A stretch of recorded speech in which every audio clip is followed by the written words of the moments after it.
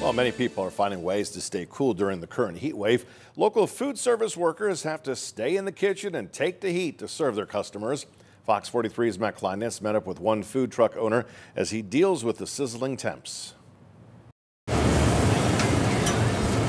Cooking in the sweltering heat. It's just hot. Despite temperatures in the mid-90s, people flocked to the Grappling Crab Shack food truck in Harrisburg. Co-founder Tim Divasto says tackling the lunch rush in the heat can be a difficult challenge. It's tight quarters on here. We have a small truck. Having two people on there, like I said, with the fryers, with the grill, standing over it, it gets pretty hot. The current temperature in Harrisburg right now is 92 degrees, and even standing in the shade, you can still feel that heat. But the minute you step inside the Grappling Crab Shack, that temperature instantly gets 15 to 20 degrees hotter. Some people are concerned, you know, they're saying, are you staying hydrated? Some people are joking, like, is it hot in there? Like, of course it is. Tim says he's drinking plenty of water and keeping the AC running to try staying cool. An occasional light breeze also provides a little relief. If we have our door open in the back here, we get a nice little breeze, and a nice breeze is always welcome. After all these hot summers, Tim is still serving up some of the best seafood with a side of sarcasm. I try to wear all black,